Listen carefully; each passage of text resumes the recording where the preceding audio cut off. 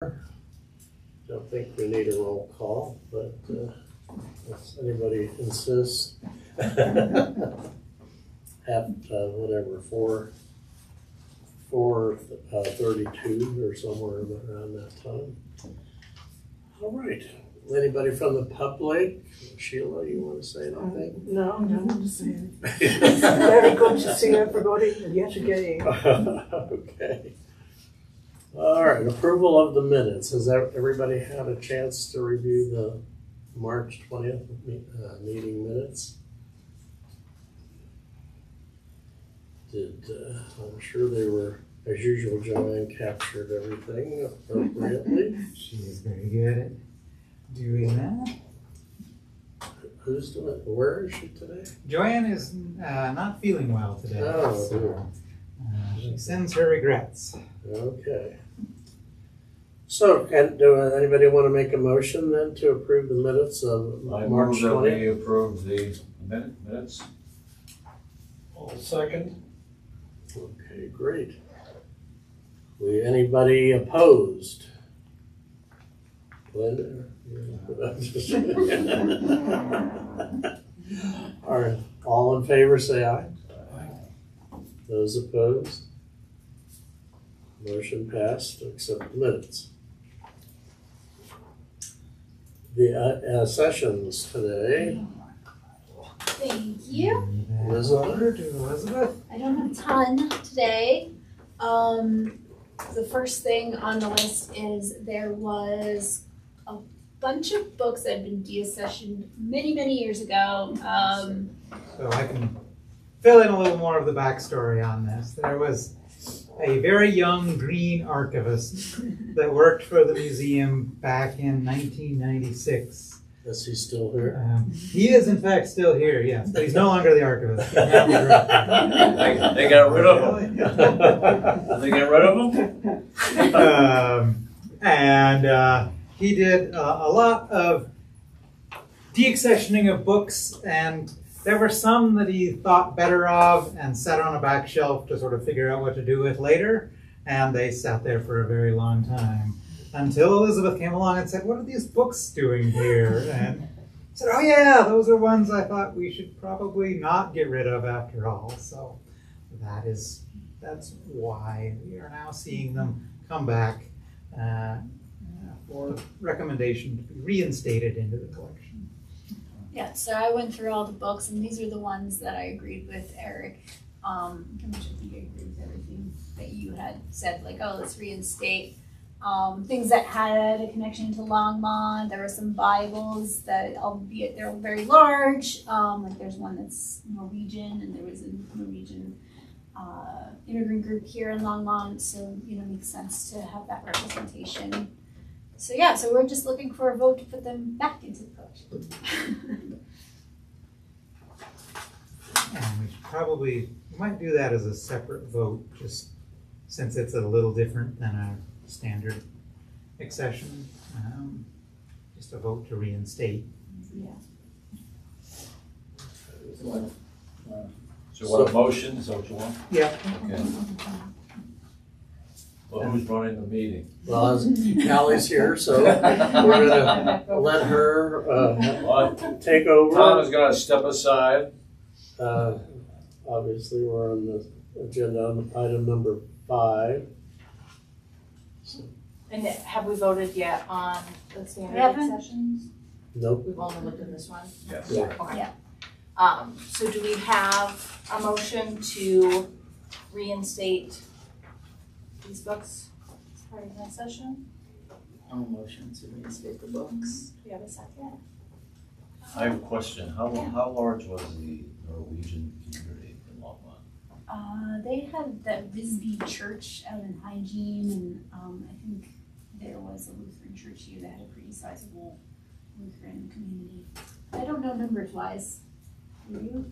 And it wasn't the largest of the immigrant groups, but Scandinavian as a whole, probably third or fourth largest among the ethnic groups that came into this area. And when did they come into this area? Late 1800s. Late 1800s. Okay.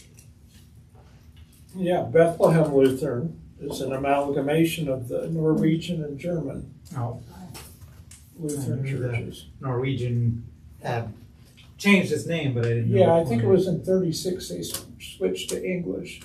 Wow. Yes, So they were Norwegian for a while. they were. So Nineteen thirty-six, they switched it.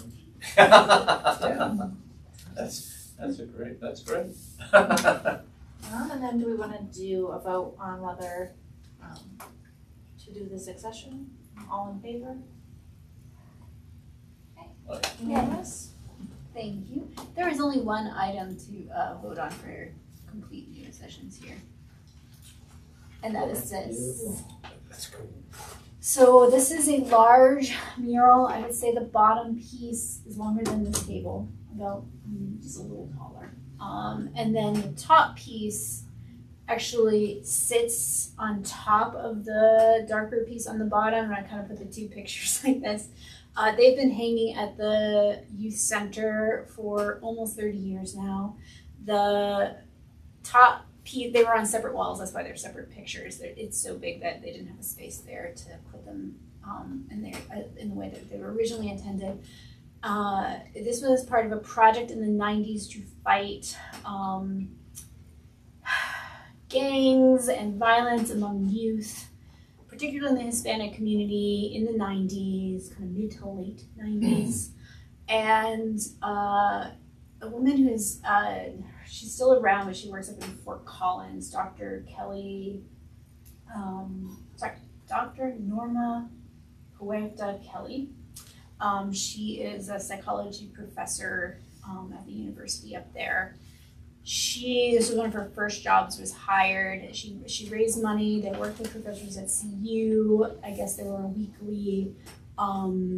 They've also worked with this guy, Leo Tanguma, who is known around here for doing the murals at the airport.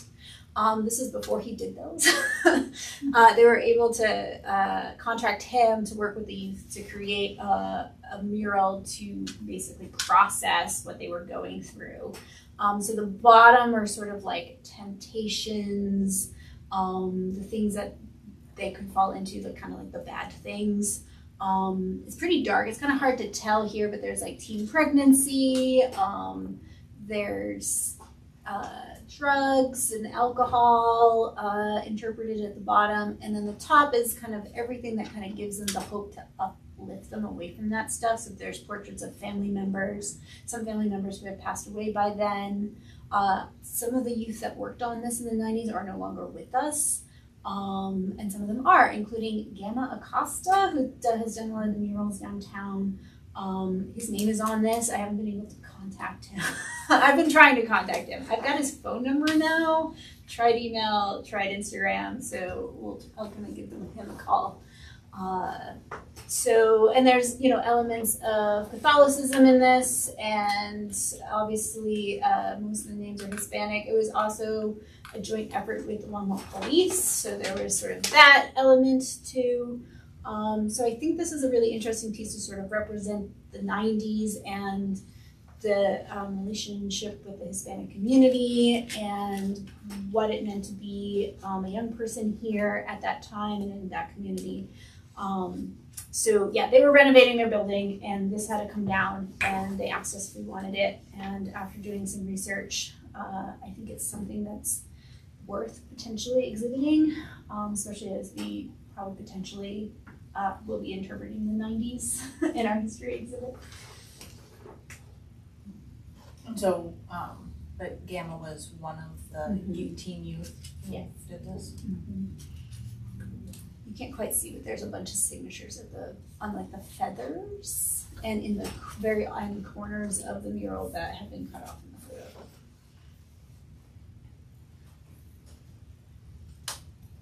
Do we have any other questions at this item?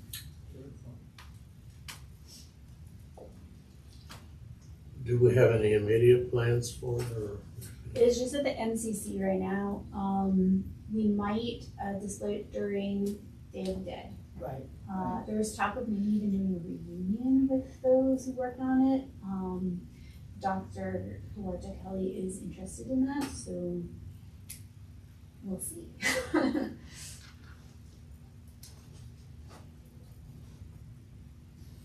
Do we have a motion? Is this the only It's accession? the only accession. No. Well, I'll move to acquire the, this mural. Do we have a second? A second. All in favor? Aye. It's unanimous. And then we have de-accessions. So a little explanation, I don't know that this board has, at least everyone on the board has done a de-accession, but basically it's the opposite of an accession. It's removing something from the collection. And it actually requires a higher standard instead of just a majority vote. It's a 2/3 vote to remove something from the collection.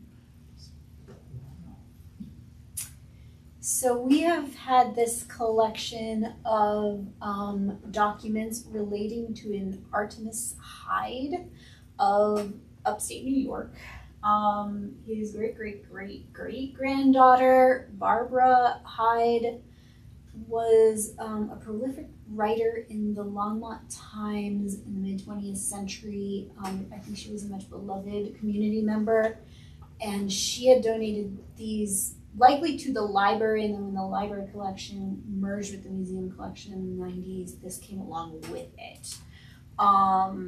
It shows up in an inventory in 1999, so it's been here for 25 years at least, and probably longer.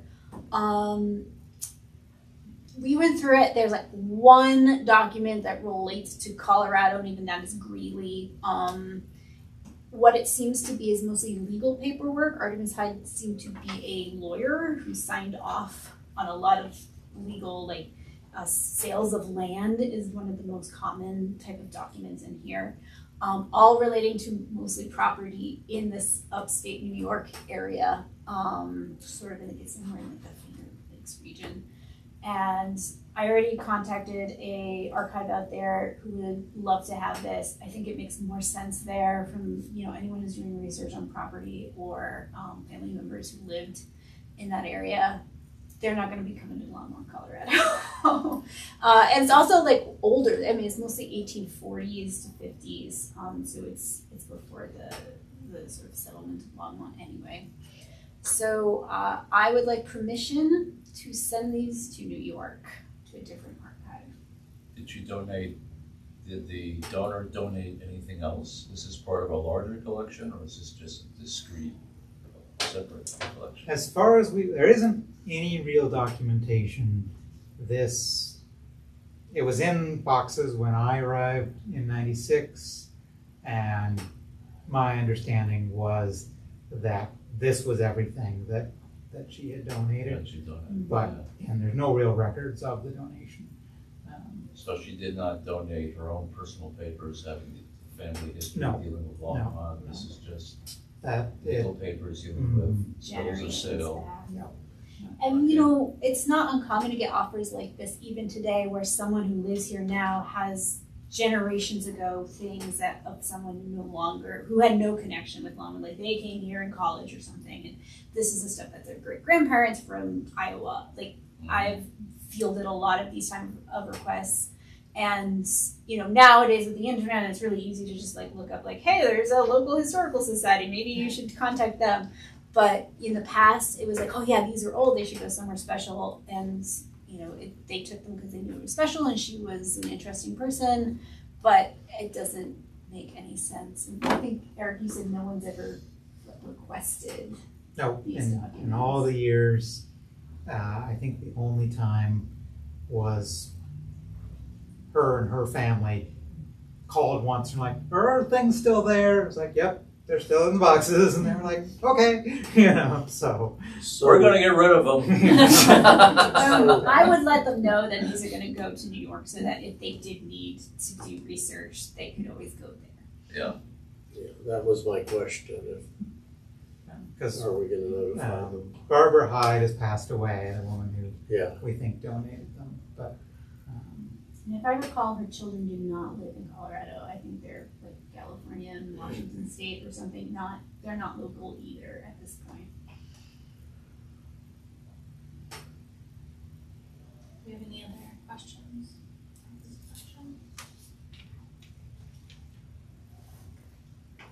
there No. a movement to support the session? I'll move that we send these boxes to New York. Is there a second? All in favor?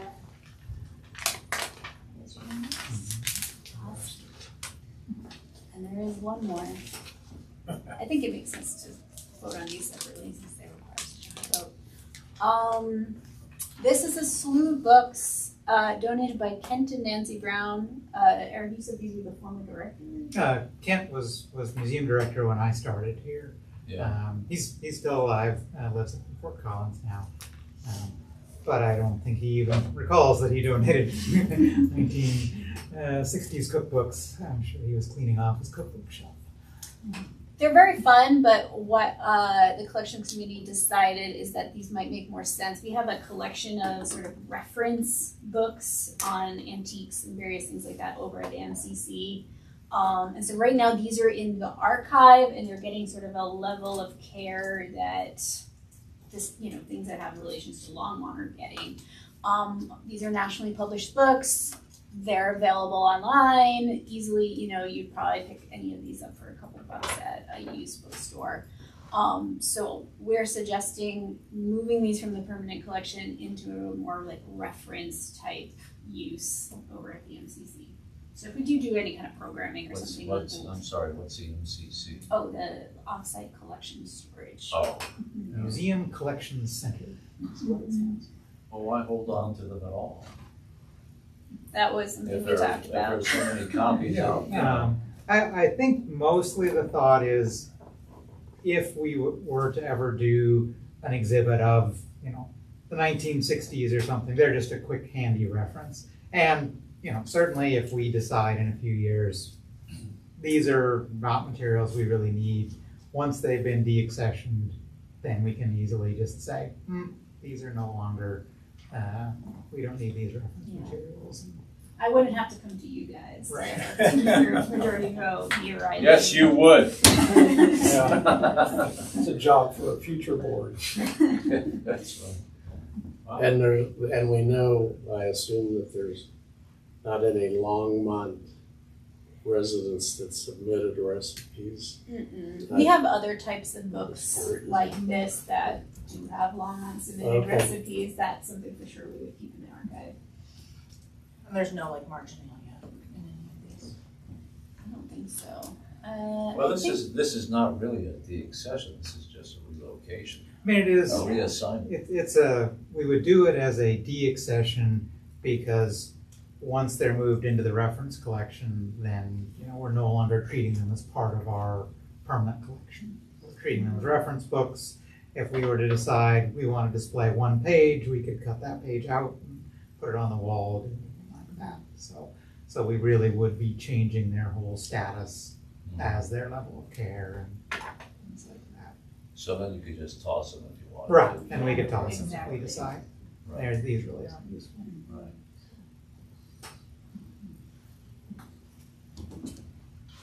Are there any other questions about this collection? Do we have a movement to deaccession these? So moved. Do you have a second? All in favor? Unanimous? Great. And that's it. Well done.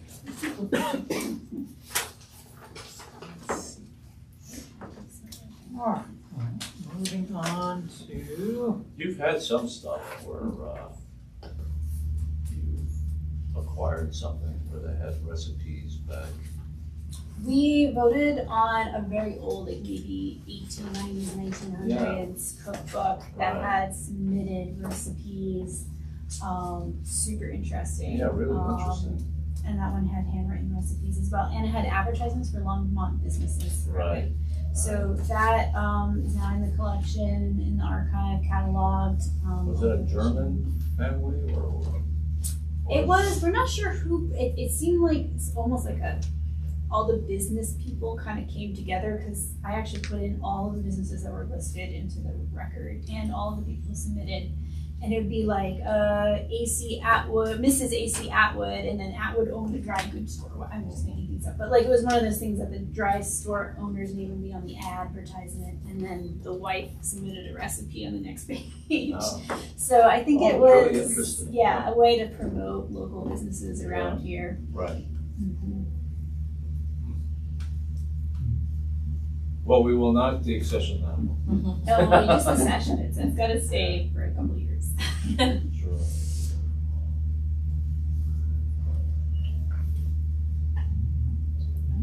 Move on to reports.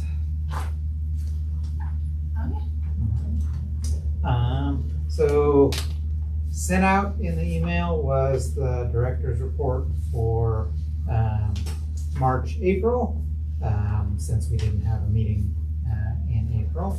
And then I handed out today the preliminary report for April, May. We're a little behind on our reports, so this is kind of incomplete. We don't have everything in here, but I just thought I would get a few highlights of the last month. So the Stewart family courtyard, after the meeting, if anyone would like to stay and get a quick walk around of the courtyard, it is getting very close to done. Should be hopefully pretty much wrapped up by the end of May. There's a few things that will hang over into June, and we're going to let the sod and the plantings get well established before we release the hordes into them. So it'll be September before we have our first event out there. Are you pleased with it? Yeah. I think it's much larger than I had realized. I mean, when you stand out there, you go, wow, this is so much bigger than the old courtyard. And so I think we will have opportunities to bring in, bigger name groups and hopefully really be able to draw. Maybe some national acts. Maybe it all takes the funding to pay them, but yeah, certainly groups that before we would have said, they're too big for our courtyard now. I think we can accommodate. So Great. excited about that. The 2024 city budget requests, I have submitted them to my boss, Jeff Friesner, with Recreation and Culture. Most of our ongoing requests do relate to the expansion of the museum. So we are requesting one new position, an assistant curator of exhibits, since the majority of the expansion is relating to exhibit galleries. We're also requesting additional funds to rent traveling exhibits. And then we have our largest request is a one-time request, which tend to be a little easier to get funded. So we've applied for a $250,000 grant that would fund the construction of our new children's gallery, so staff and supplies and so forth for that. But we won't hear about that grant until August. And if we didn't get the grant, we really don't have time to turn around and reapply before the building is open. So we're asking the city to basically backstop that, because the city budget isn't final until late August, and they usually announce the grant in early August. So we could say either, we didn't get the grant, we really need that backstop, or got the grant, you can release that money for other uses. But if you happen to talk to any city council members, particularly the assistant curator of exhibits is probably the most critical position that we have, because given that we're adding another gallery, basically increasing the size of our exhibit galleries by a third, and we have 2 staff right now to service those galleries. So really essential position. So what is the dollar figure? If you put it all together for the increase, I'm just curious. So Besides total the 250 besides the 250, and the assistant job.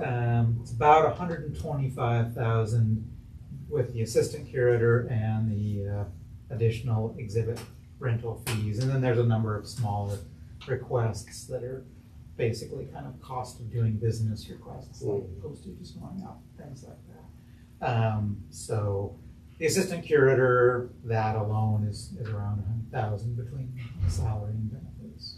And, so say hypothetically, what's your inflation factor for next year? Say you weren't asking for anything extras, and say you wanted, this year it's 100,000, hypothetically, 100,000. Would next year be 125? So we without doing anything different? We work with the HR department, and so they've benchmarked that position based on current rates, but then, you know, they are working now on what that increase will be. Last year it was about 4%. So, you know, we don't know what it will be this year, but that's basically determined by HR. We don't have control over that part. Okay. In the Well, can I ask a question? Yeah. The city is probably doing pretty well now, with all those use fees. I mean, they're building all over the place. There must be use fees and everything else must be pouring in. Longmont is certainly coffers. doing much better than, say, Loveland, which has got some problems and is having to make pretty major cuts. But Longmont, like every other community, is facing the challenges of inflation and trying to catch up with, you know, the years of inflation. So, what does that mean? Salaries and benefits? Salaries, benefits, you know, general supplies, utilities, and one of the biggest ones has been construction costs. Infrastructure. So, you know, they're doing a major renovation of the Safety and Justice Center, police and fire and courts and all of that, and that has been about a 2-year delay as they go out to bid, and it's so far over that then they have to find additional money, and so they go out to bid again. And once again, it's over, and so then they have to find more money. I think they've finally now pieced together enough money to start construction on that. But so the city manager has certainly said this is not a flush year. This is not a year where, you know, we're going to be giving lots of things out. But he is very aware that, you know, we are the only expansion that is happening in the city. There's renovations, you know, certainly in other facilities, but we're really the only facility that is expanding right now because we have private funding, and that's also been a concern of the Stewart Family Foundation. You know, the major donor is, well, how is the city contributing to this project? Because, you know, they're contributing by far the majority of the total costs, and the city's contribution is pretty small, and so, you know, they've been in conversation with the city manager about, you know, how does the city contribute, and that's basically been his response. Well, you know, we will be contributing ongoing dollars, which in the long term will cost more than the one-time capital fund. But there's also a lot of other needs in the city. So, you know, being able to advocate, which is not something I can do. I cannot advocate to city council, but the advisory board is, that's one of the responsibilities of the board, is to advise city council on museum operations. So whether that's individual conversations or going to city council and appearing at public invited to be heard, those are certainly options that are open to you all to mention the needs of the museum and the budget going forward. All right, so when Susie arrives, we'll tell her we need a assistant curator for exhibitions. Yes, yes. That's the first thing. That's the first thing we'll say if she wants to. So our city council liaison is Susie Hidalgo Faring, and unfortunately, she usually works until about 5, so she's usually arriving shortly. Well, Eric, I know we can't, or you can't lobby city council, and you said we can, but there should be some way that we can organize behind the scenes with your help. So, That we have certainly a outside of script a to public use. meeting, I'm happy to talk with you But I about mean, you know, we that. could, you could. Strike that from the minutes. But I'm just saying, if I happen to have a conversation with you, But yeah, just yes, you and happy I, to- and happy then to Bruce talk has with you. one Right, separately right. somewhere down the road, and then Linda, Right. I mean, Well, I mean, for the ballot measure that was on last year, like when we went to city council, there were certainly boards that got together, they wrote a letter of support, mhm.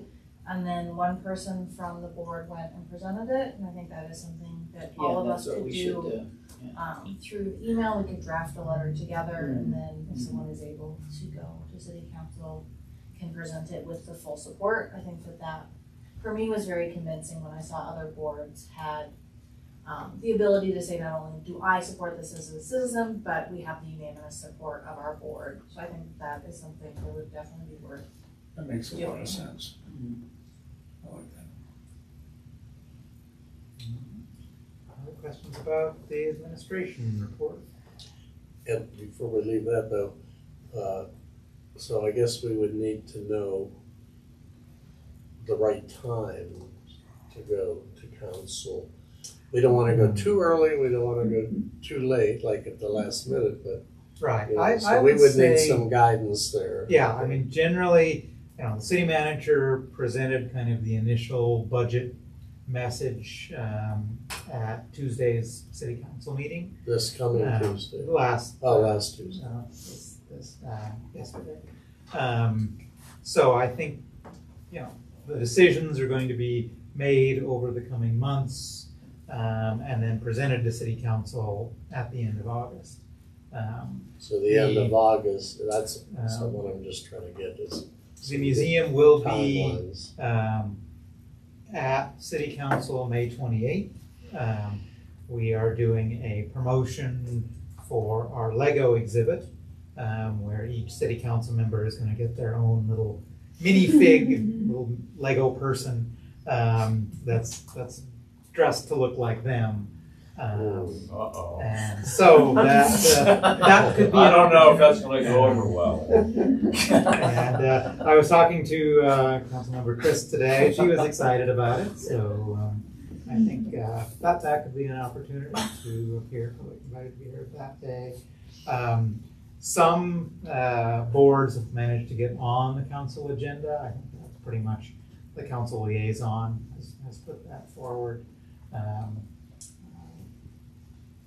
As a possibility, I know the library board and the senior center board have both been able to go as part of an agenda item. That is up to council and the city manager to schedule those. Well, I know you were very helpful when I went, you know, with a lot of information, just to kind of remind them of what we actually do out here. Yeah. Because we can't always assume, as we know, that they know. Right. They have so many things Exactly. on their plate that I think, you know, the power of the citizens coming to the council meeting is pretty significant. Is there any information about art public places? Doesn't the museum run that now? We do, yes. Art in public places is funded through a 1% for art set aside on all capital projects. And because there's been a lot of capital construction, particularly related to flood recovery, they are actually trying to spend down their fund balance. They're in a little different position in that they don't have to go to the city for requests. They basically have a fund that is established to provide art to the citizens. Right, well, I'm going to move on, talk a little bit about some of the other things in the director's report.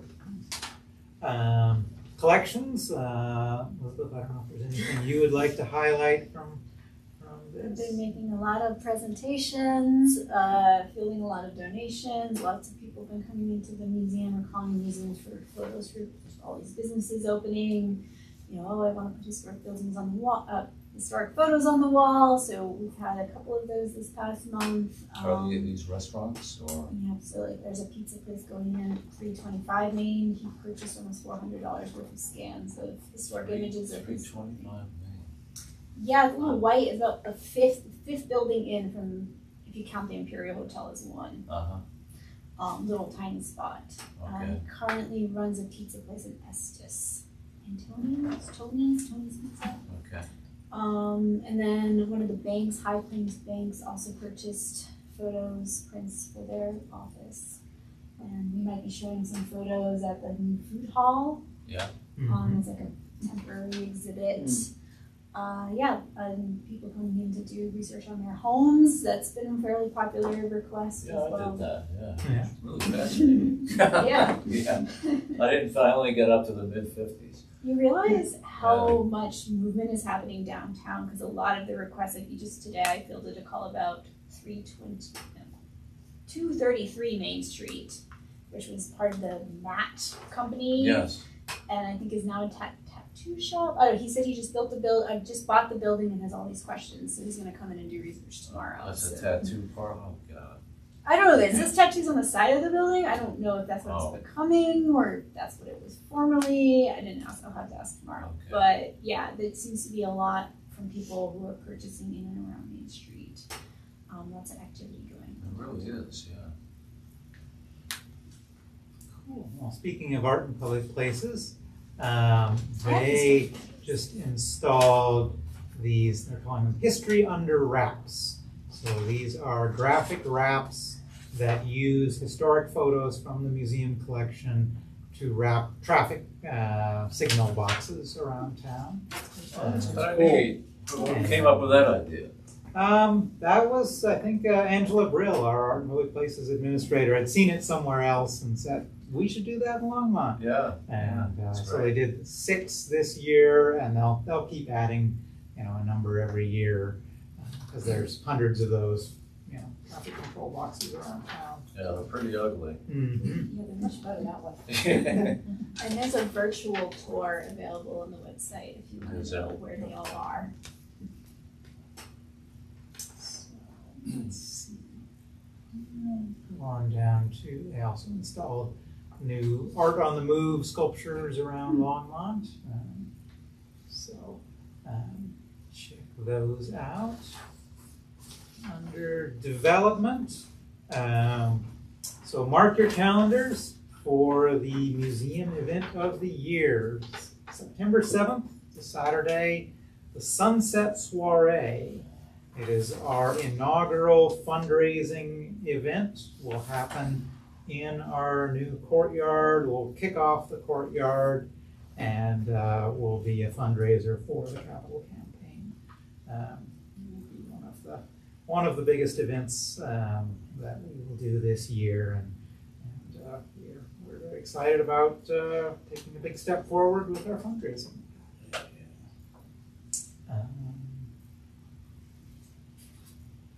Under marketing, as was mentioned, we've got the Parkway Food Hall display that'll be going up this coming week.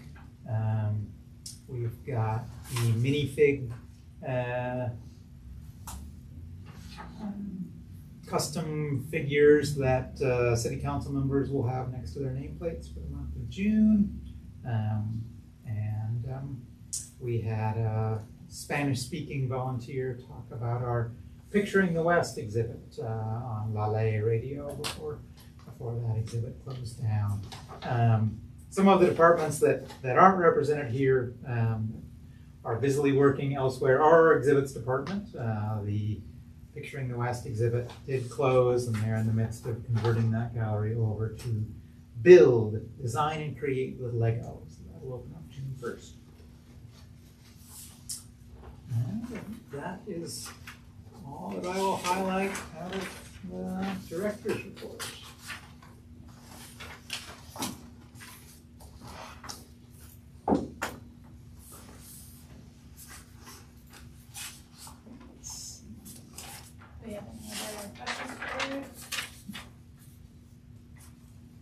I don't have a report. We don't have any unfinished business listed. So for new business, we need to create an interview committee for that.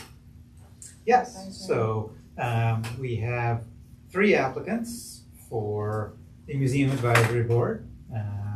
Bob, Catlin, and then another Bruce. So I don't know if we can have 2 Bruces. Bruce Katuna, who I have not met or spoken with yet. I did invite him to this meeting as well, but he did not respond. But we will need, by the end of this month, so a fairly short turnaround, we'll need to have a committee interview those 3 applicants and then make recommendations for 2 city council. We actually have 4 openings. We have Bob is finishing out his term, plus we have 3 open spots on the board. But if any current board members other than Bob would be willing to serve on the committee, we would appreciate that. Sure. Well, thank you. We need at least 2. I can as well, but I've done it in the past if someone else would like the opportunity. I could do it, I'll do it. What's the process? Do we meet them face to face or? Usually do it online. We've done it via Zoom in the past, Okay. but I know Art and Poet Places did them all in person. So, you know, So it's up to us. kind of up to you all. What do you prefer? Okay.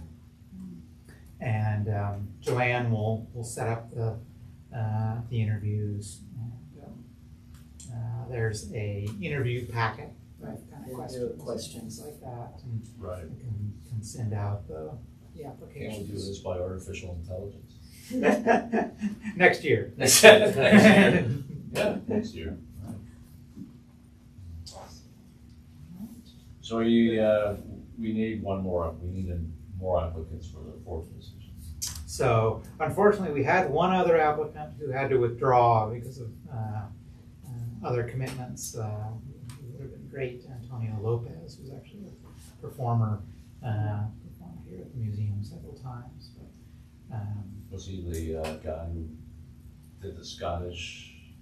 No, we did send the information about, here's how to apply to the gentleman that came with the proposal to have a bagpipe group play here.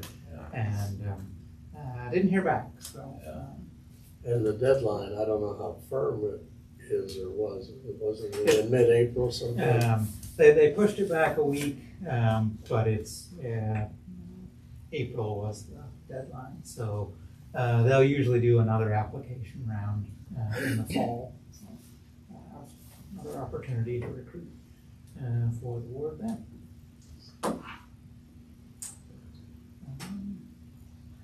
I don't know if we need a motion, but it probably wouldn't hurt to have the board move to have Tom and Bruce as our interview committee. So we have a motion to have Tom and Bruce serve as our interview committee. Is Tom Bruce allowed to vote? Okay, a second from Bob. All in favor? Thank you. Okay, and then Okay, any other Yeah. new business? Do we have any other board comments this time? We have a motion to adjourn. Second. All in favor? Unanimous.